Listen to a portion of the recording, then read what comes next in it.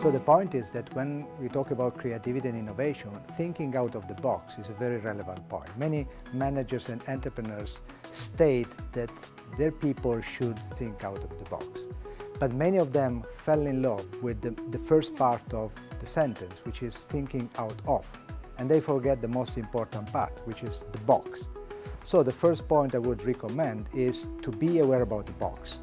You must be very knowledgeable, aware about the box in order to start thinking out of it.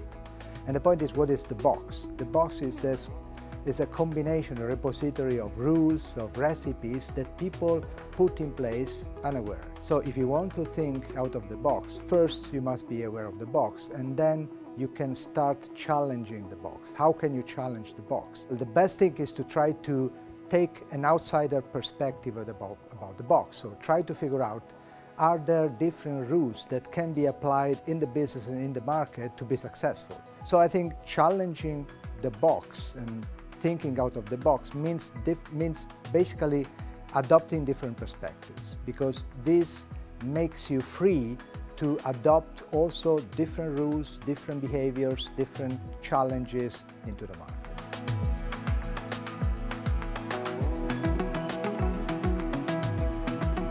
Senior manager can lead the innovation process within their company by building a supportive environment for creativity and innovation.